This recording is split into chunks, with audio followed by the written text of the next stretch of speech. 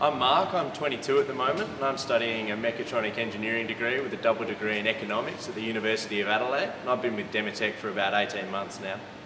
I'm Simon, I'm 22 years old and I'm currently in my final year of studying a mechatronic engineering degree at the University of Adelaide, and I've currently done 2 periods of work experience at Dematec over the summer of 2007-08 and also 08-09. Programming robots here before I even did robotics at uni, so when I went to uni and started doing robotics, it just came straight off the top of my head. And then a lot of the programming that you do here for PLCs really helps with at uni. It helps with doing the subjects, but if you've already done the subject, it helps to reaffirm the knowledge, and it also is encouraging to know that what you learn at uni you're actually going to use when you finish uni, so it's really good to just make sure that you know what you're doing and that you know your degree is going somewhere. That being involved in many projects at Dematec has helped a lot in my final year project itself. The project itself was the development of a robot that balances on a ball, so this is our working prototype. We've also got a full-scale system that we're still working on, which is about the height of a human. So the robot itself uses several sensors to detect whether the robot itself is upright, and then uses these to drive 2 motors which drive the ball using straight friction drive wheels. My first project was, we called it MLA, but basically as soon as I walked in the door I had my introductions and my health and safety inductions, and then they walked me straight into a meeting which had just started about the project that we had to do. The camera would take a photo of something and then the robot would have to come along and cut out parts of the picture. And so we had a communication bus set up so that the robot could talk to the camera. And then once we had that, we had to get the programmer out and actually program in here what we wanted the robot to do. On the top of the ballbot here is the processor, so that's the equivalent of the programmable logic controllers that I was using at Dematec. So that's what's storing the program that controls the ballbot itself.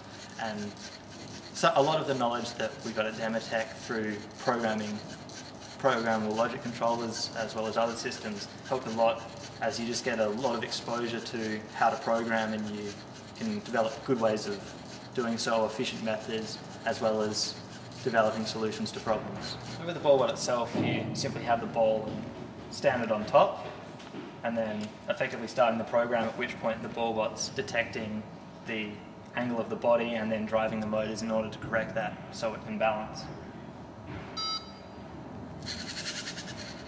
And then it goes.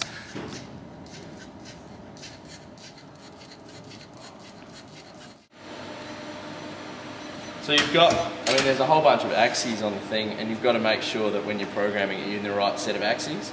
And so you can go from the robot, you can go from your tool, so you set up a tool and it has its own set of axes. You can bring it down like this, and then you can make your end swivel, pull your head around so you can just turn the end with the tool. Mark and Simon were both really intelligent when they came across, and we could see that. They definitely have the knowledge base that the university degree develops for them. When they could actually see the robots moving or the projects developing, they were really keen to follow through with it. All the challenges that they came across were definitely there to help them learn and to develop as an engineer, and hopefully the outcome of all of this is that they'll be better off with their career and their goals in life as an engineer.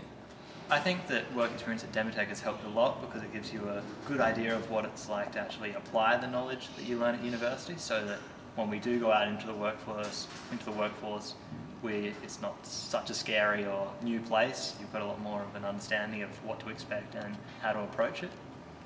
Yeah, I agree. I think that doing the work experience at Dematec is really good to reassert that what you're learning at uni is actually useful in the real world, and it also lets you apply the knowledge that you learn so that when you go to the real world you know what you're in for and it's not such a big shock.